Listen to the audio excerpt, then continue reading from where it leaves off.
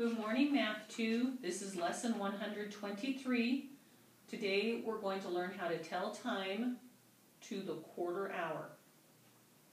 So you can see that I've drawn a big clock face on the board and I have the demonstration clock, and then in a little bit you'll need Master 123, but we will leave that for right now.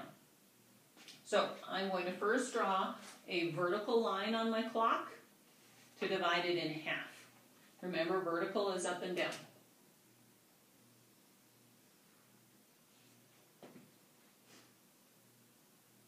Now I'm going to divide it into fourths. So I'm going to draw a horizontal line across my clock. Since we are talking about quarter to the hour and quarter past the hour, and telling time in 15-minute increments, there are some important numbers we need. 3 is an important number, 6, and 9. Now, the reason that they would say that it is quarter past an hour or quarter to an hour is that the clock is divided into 4 sections. Think about it as there are 4 quarters in a dollar. And it's another way to say 1/4. But we don't say that it's 1/4 past a time. We always say it's a quarter past or a quarter to. So, I'm going to use the demonstration clock to walk us through this.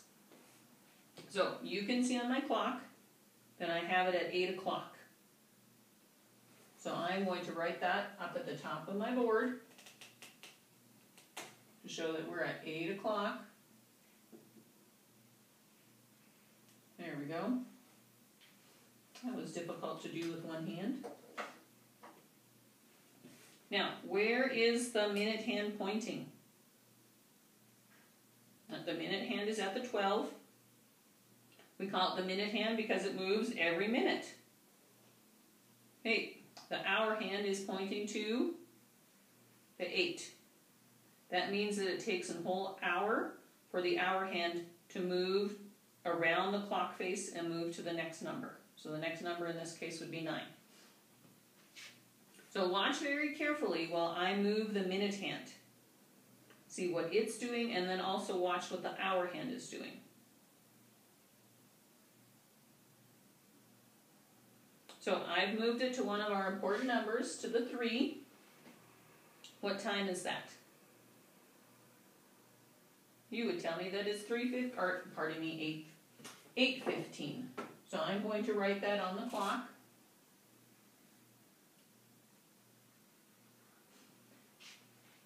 Now, that's often how we speak because a lot of our watches and clocks show digital time, but you will hear people say it's 8:15.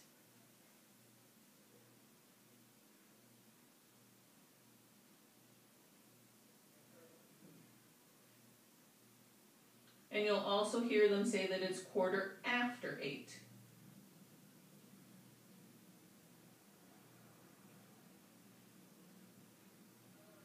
And we're using 8 because that's the time on our clock. What happened with the hour hand? It's not exactly on the 8 anymore. It is moved a little bit closer to the 9. Okay, next up I'm going to stop at the 6. Watch carefully what the hour hand and the minute hand are doing.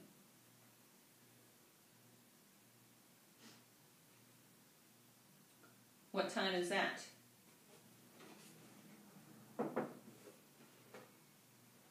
I hope that you said 8:30.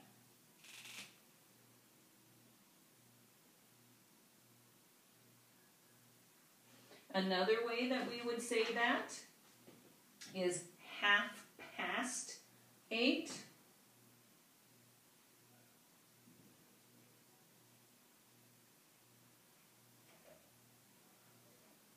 The reason that we would say 8:30 is because the minute hand has gone halfway past the 8 on its way to 9 o'clock. So it's gone through this quarter and it's gone through this quarter. Now we're going to move to the 9. Did you notice what happened to the hour hand? I almost forgot to ask you. Look at that. It's halfway between the 8 and the 9.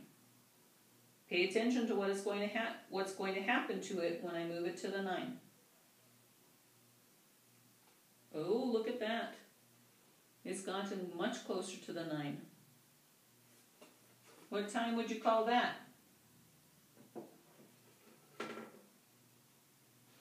I am sure most of you have told me 8:45.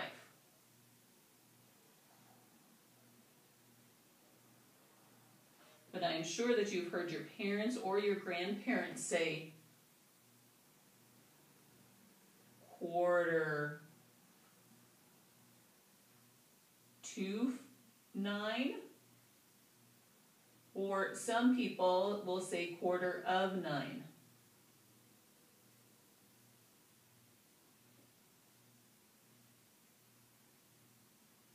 I'm smudging our clock.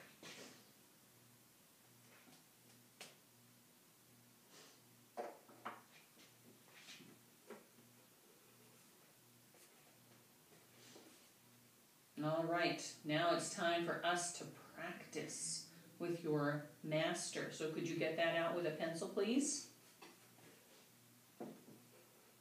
I'm going to leave this clock up here because it will be helpful to you. So, here's box 1. Could you write the digital time, please, for what's shown on this clock?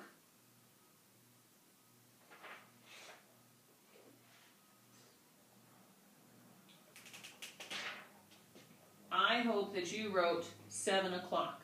I'm going to change what I have written up here to 7.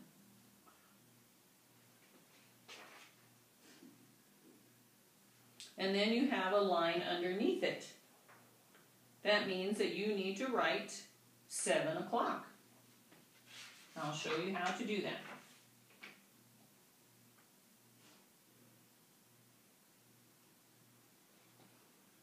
And I'm going to write it above. Oh no, I can fit it in here. So we have to use words. So there's 7. And then o'clock is like this. There's an apostrophe in there.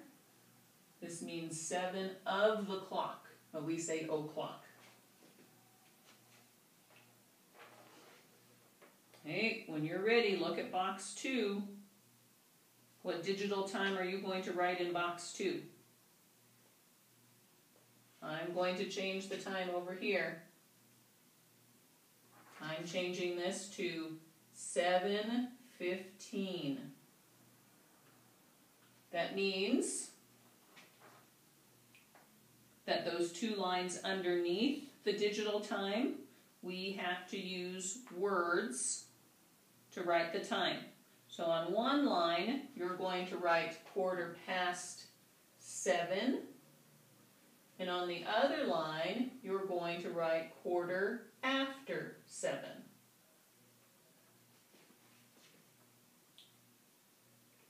If you need a little extra time, pause the video so that you can get it written down.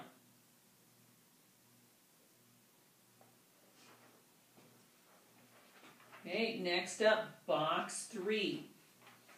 You know this digital time. It would be 7:30. Remember, I'm just changing all of my numbers so that you can see the right answer. On the line underneath the digital time, you're going to write 7:30.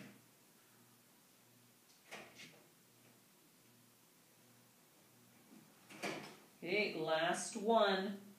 I hope you've noticed that they've been going around the clock face just like we did with our example. What digital time are you writing for box 4? I hope you're writing 7:45. That also means that we have 2 lines to fill in. So it's going to be 7:45. Ooh, let me write this so I don't smudge things. And 7:15.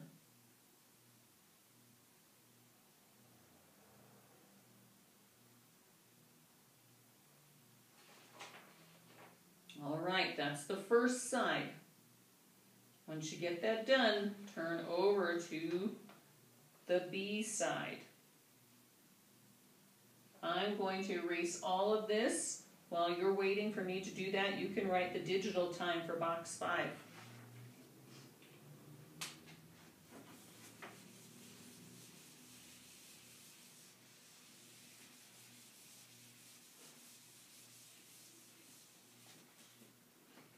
All right. I hope for box 5 you have written, ooh, that was a tough marker, 5:15. Okay, there are 2 lines underneath the digital time box. So you need to write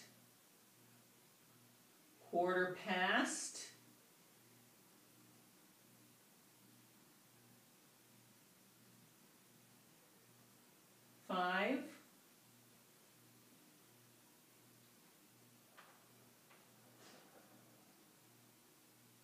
and 5:15.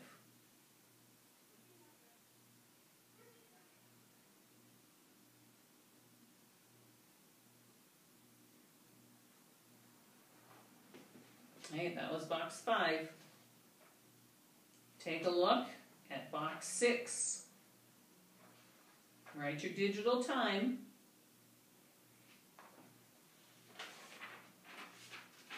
That looks like 9:15.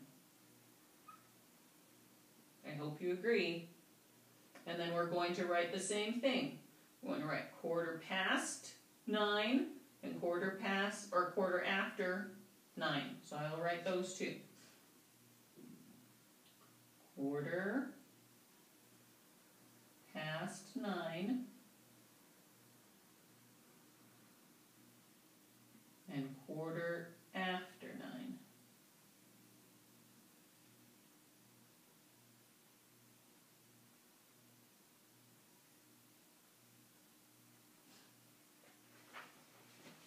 All right.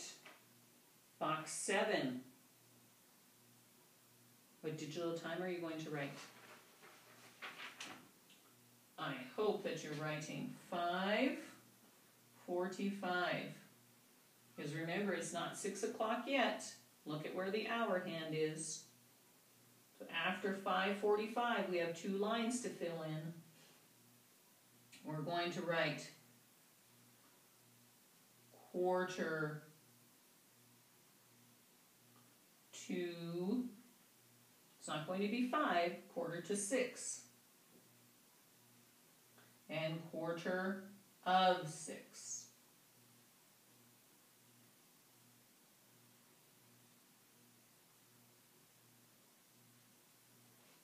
Last one, box 8. Write your digital time. That's well past my bedtime. 9:45. And then we're going to write the same thing, 1/4 and 1/4.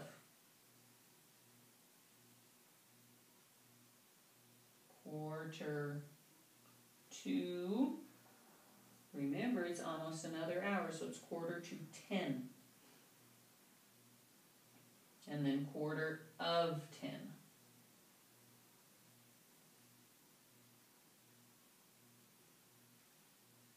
That was a sloppy O. Let me fix that.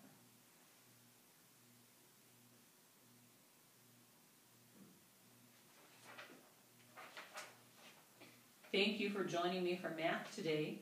I hope you have a great day. I'll see you next time.